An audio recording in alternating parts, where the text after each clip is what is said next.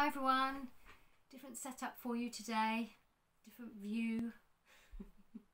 I finally got round to getting that ring light, and so I'm filming using that one with my phone camera instead of my laptop, which would normally be on the desk. So I haven't got such a large screen in front of me that I'm used to, so I feel like I'm probably a bit squinty, so because the old eyes aren't what they once were. So I'm sorry if I'm a bit squinty or if I'm looking in the wrong place. You just have to put up with it. I'm not sure how much of a successful purchase this ring light was. It wasn't terribly expensive, which I suppose is a good thing. It's one of those that's supposed to have 3 different tones of white, and then each tone has different levels of brightness, right? So I filmed a little practice bit using each of the different tones, and when I played it back I couldn't tell any difference. In fact, even more depressing than that was that I also filmed a bit where I just turned the thing off altogether and I couldn't notice any difference then either. So hey ho, it's on. I've got it on. We'll see. Okay, so I thought I would show you what I've been doing with the diorama, some of the bits I've got for the diorama. I haven't got any new dolls or anything to show you, but I thought I would, as we're talking about the diorama, I would show you the 2 Blythes that I'm thinking would suit the diorama, because they're my 2 circus girls. So this is the lovely Amber. I'll give you a close-up. I'm not sure if I've shown her on my channel before. I mean, I've shown her on when I've done the Blythe, when the Cindy house was the Blythe house. I've shown you them there, but I don't think I've shown you any of them close up before. So this is Amber. She's a customised Junie Mooney cutie, the original one, and her sister, who I have here as well. I have to be very careful with these 2, because they've got wobbly heads, tilt heads, you know, they wobble. Is beautiful Cora, who is a customised Lounging Lovely, I believe. She's had her hair chopped, so they've both got their original scalps, but this one's had hers severely chopped into a cute little pixie cut. They were both customised by Mink Yip, who goes by the name of White Rabbit Blythes. I've had them for several years now, and I don't think Mink is doing Blythes anymore. Well, certainly not at the moment. She's switched from doing dolls to doing interior design. So her Instagram, which is still called White Rabbit Blythes, is now features her house. There we go, I'll show you these 2 together, my lovely sisters. Features her house and all the incredible design and interiors that she's done on that one, so do check it out. She's so talented, makes you quite mad. No, she's lovely. So I'll tell you what, while I've got them here, I'll give you a quick flip through of their eye chips as well, because give them their moment in the spotlight. So Amber here, so this first set of chips, these are like gold. She doesn't have a pupil in this set, they're just sort of goldy, like what's the word I'm trying to look for? I don't know. No idea. They're gold. So I'm having a severe case of menopause brain at the moment, so words just disappear out of my head, people's names, all sorts of things. I just go with it. I'll show you her sleep eyelids. So once again, they are also with sort of golden on it. Oh, I wish I could speak. I'm not sure if these are her original eyelashes or not, but they're rather fabulous, aren't they?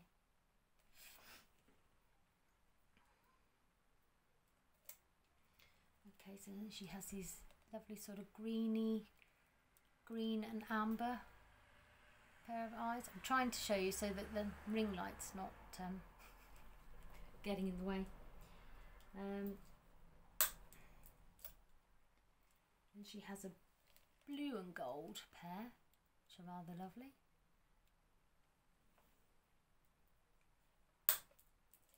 And oh, these are gold and amber as well, but the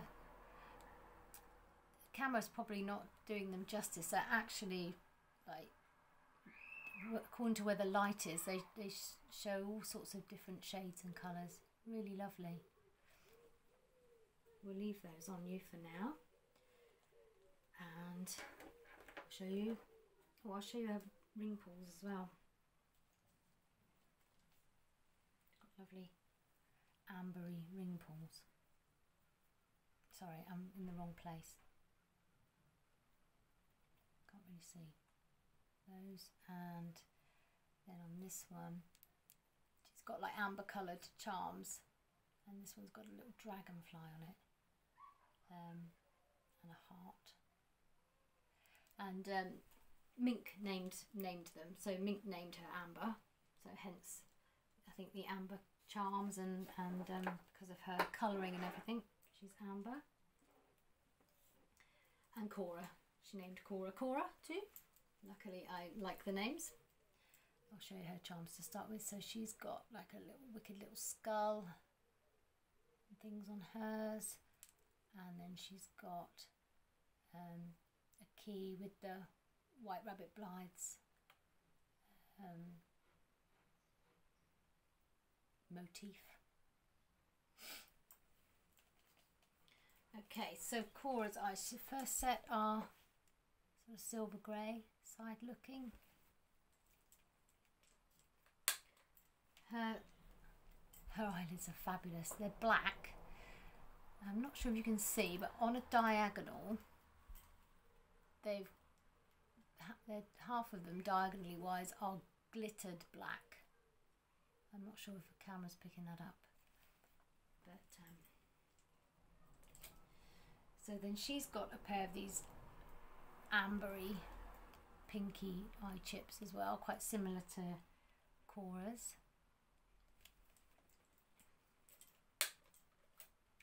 And these are lovely. These are green, sparkly ones.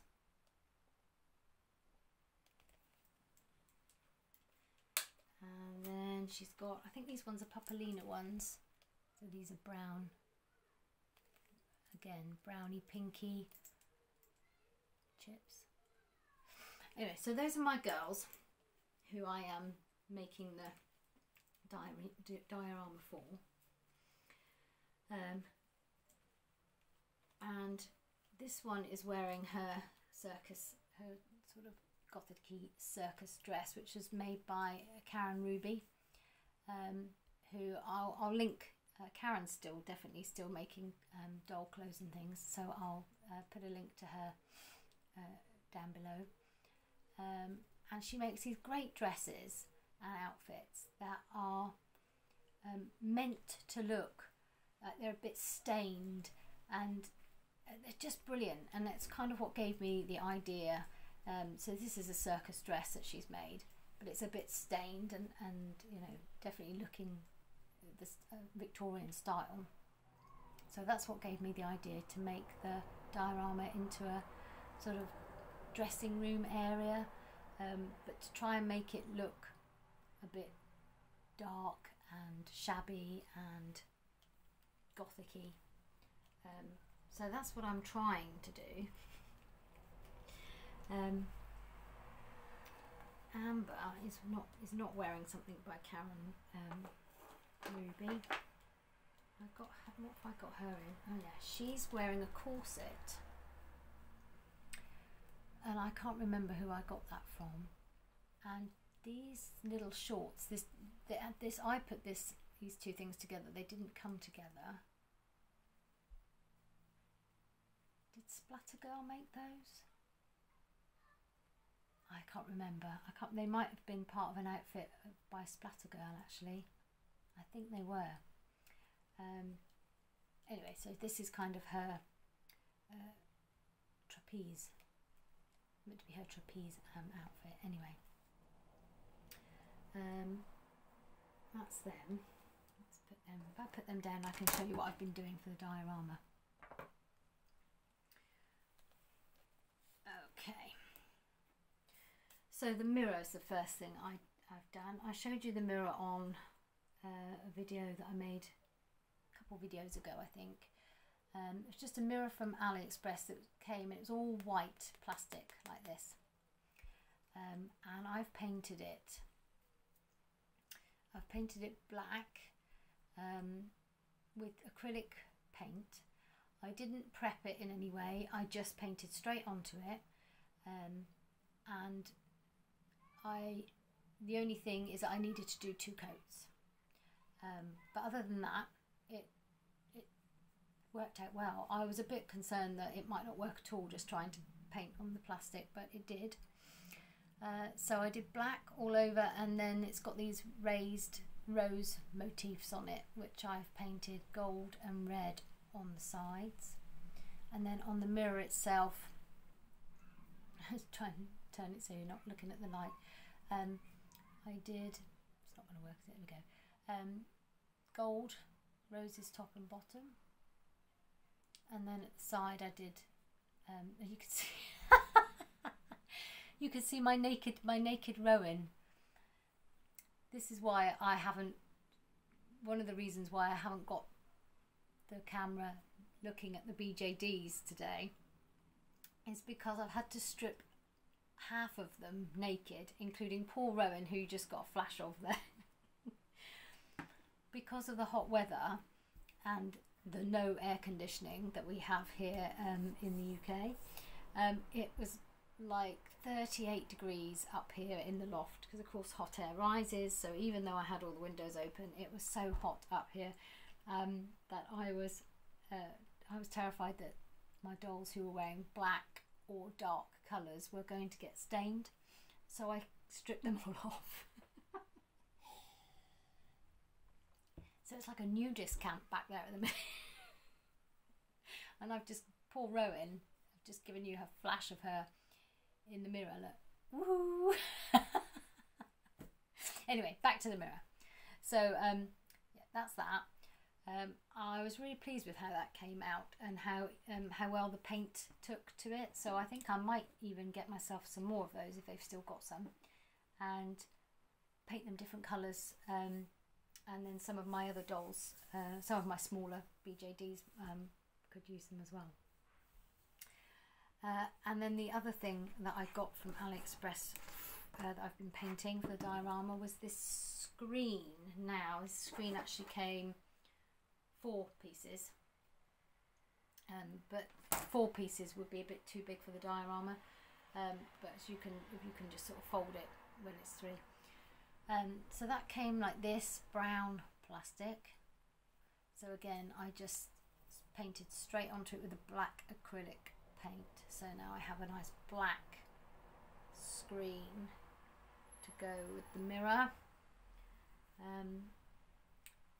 for the room.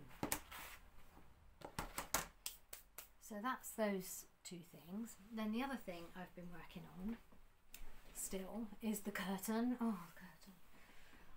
I want a curtain to cover one side of my diorama, because one side of the diorama has got a window in it, and I don't want the window visible.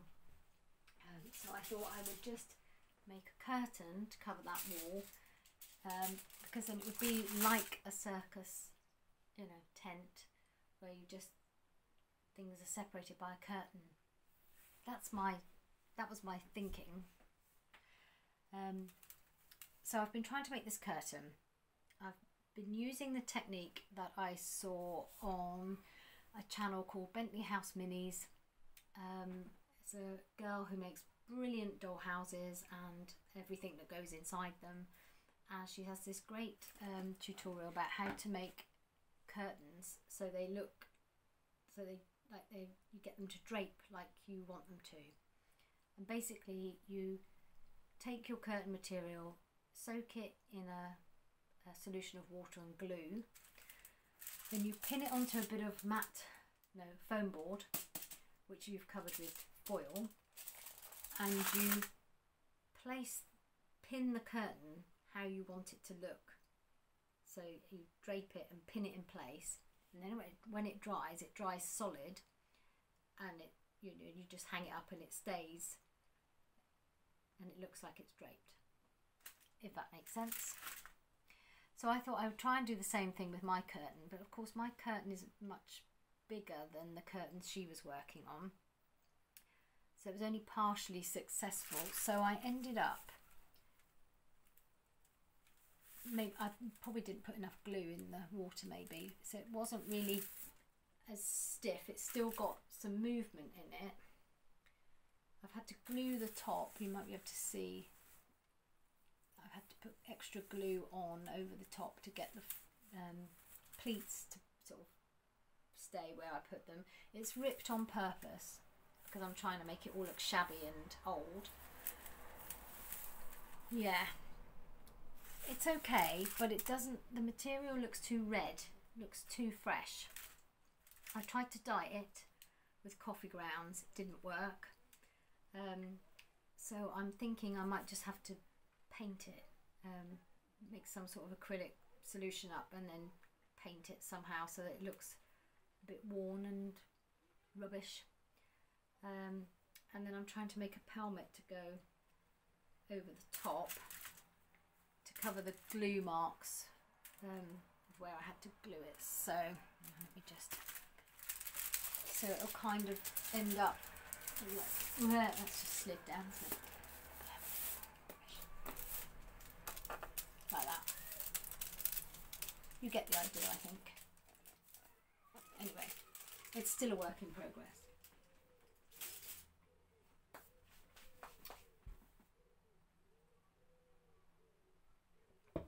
That's that. Let me hold Cora again while I talk to you, so you've got something nice to look at.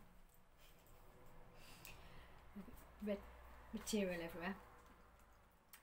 That's that. The other thing I've been working on is I have been working on Rowan's story still. I still haven't written the beginning. I know how it begins, I just haven't written it down. But I have written 5,000 words of her story. So that's great. I've not managed to write that much of a story before. Well, only once. I wrote a story for my daughters when they were very much younger. They both had reading ages that were far in advance of their actual ages, which meant any books that they could read weren't suitable for them, if that makes sense. So I did write them a story myself once, and I think that was a 7,000 word story that ended up, that's the most I've ever written in a story before, so I did that. But that was definitely just for them. Yeah, so I've been working on that. I haven't ordered my Rex yet. I'm still figuring out what to do about that. But I am going to order the outfit that I found for him. But I'm not going to order it yet because we're going away on holiday in a couple of weeks. And I don't want it to arrive when we're away. So I figured I would order it just before we went, and then because I can't remember, it's in the EU, I think, where I'm ordering it from. It's not in the UK, so it will take a little while. So I figure that should be a safer option than risking it getting here and me not being here, because I'm not sure how it will come, and if they can't get it through the letterbox, I don't want to risk them leaving it outside and it getting nicked, because that's happened before.